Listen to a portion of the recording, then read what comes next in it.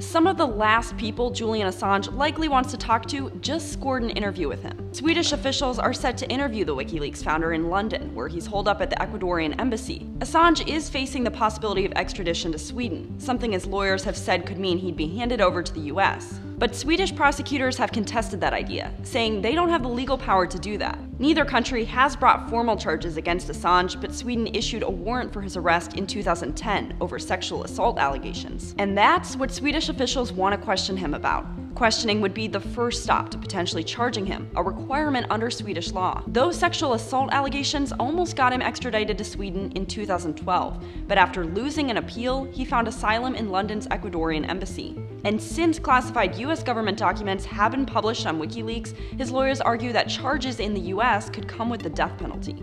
Ecuador's officials are hashing out the details with Swedish officials, and as of Thursday morning, haven't set a date for an interview. For Newsy, I'm Melissa Prax.